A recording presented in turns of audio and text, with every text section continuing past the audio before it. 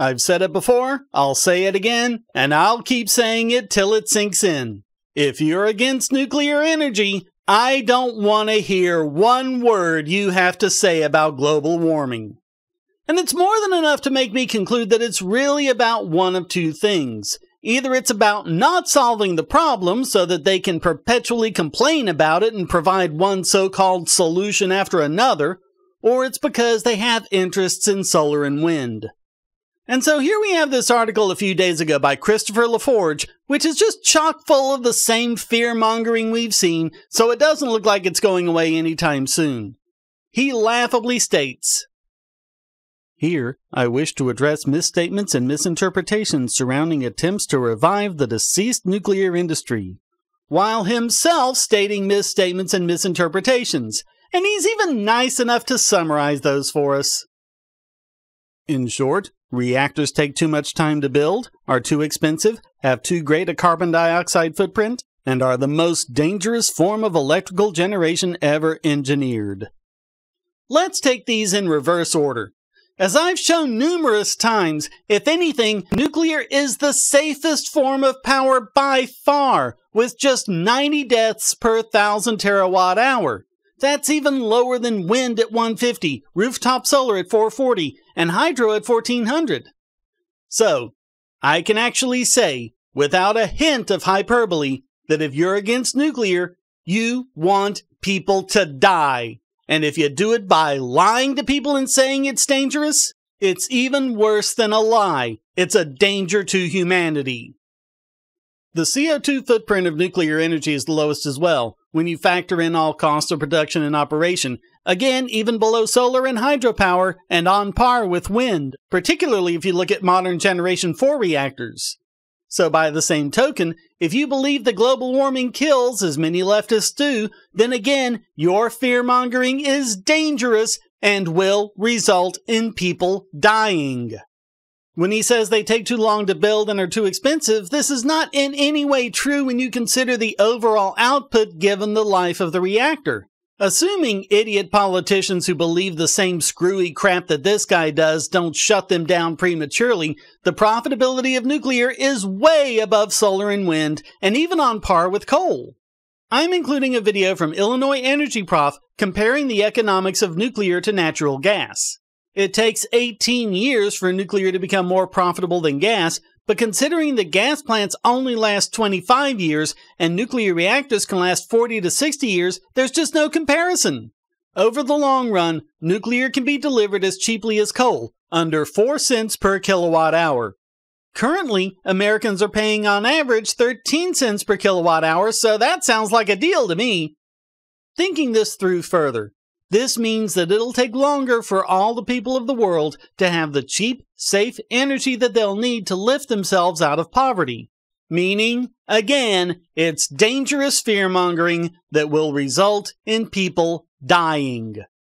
So basically, every single one of his points is wrong, and more than that, is dangerous to human life if he convinces people of it, as the nuclear fearmongers have already done for decades. He then goes into how small modular reactors, or SMRs, aren't really safe or new and don't give us any advantages. I'm not going to go into his crap, I'm just going to link to some more Professor David Ruzic videos. One is about the XE100 and the other Natrium, as well as a video where he covers Generation 4 reactors in general, which you'll notice LaForge here doesn't even mention. And while I'm at it, I'm going to link to Ruzic's video, Dispelling the Myths of Nuclear Energy. And just to let you know, everything he says about the NuScale reactor is an outright lie. He deliberately lied about it being the model in the forefront. No, that's Natrium. But I guess it's easier to lie about NuScale. The significant design flaws, the only one of which he mentions is placing the steam generators inside the reactor vessel, is one of the things that make it safe. NuScale, like Natrium and the others, is walk-away safe. Worst case scenario, you just do nothing and the reactor stops. Even if there's no operator intervention, no power, and no new water pumped in, it will safely shut down and stay cool. There's enough water to cool it for at least 30 days, and even if it loses water after that point, reactions will have dropped to the point that simple air convection is all that's needed to cool it. They're not made safe by clever engineering or trained personnel or water pumps or backup generators or anything like that. They're made safe by the laws of physics. What way is there to describe this fear-mongering against a safer alternative other than dangerous to human life? Next outright lie. Lazard, a leading financial advisory firm, estimates the cost of utility-scale solar and wind to be about $40 per megawatt hour. The same figure for nuclear is 4 times higher, about $160 per megawatt hour. I gave the cost of nuclear earlier. That amount translates to about $35 per megawatt hour, not $160. And he also mentions the storage of radioactive wastes for tens of thousands of years, when, as everyone can see from my sources, these modern reactors burn all of the actinides, including the transuranics, leaving no high-level wastes. They just leave low-level waste that degrades below background levels in just 300 years. And he closes off his dishonest and dangerous screed with, solar and wind electrical generation and large-scale energy storage provide the affordable, scalable, safe, and truly renewable means to a 100% carbon energy-free future. It is the lowest cost option. Remember, the fuel is free. No, it's not free, and it's not reliable either. Again, I'll point to the contrasting experiences of France and Germany. France went nuclear, and their carbon output dropped. Germany went renewable, and their carbon output went up. Because renewables were so expensive, they couldn't deploy them at anywhere near the scale they needed, and they're so unreliable, the backup natural gas generators were generating more electricity than the renewables. And they're learning the lesson now, after the Russo-Ukrainian War and the loss of the Nord Stream pipelines has put them in a very serious situation this winter. Shutting down all those nuclear plants has put them in a life-threatening situation. And according to a recent report from Reuters, their $500 billion solution may not be enough. Energy imports are still down 27% from where they were this time last year.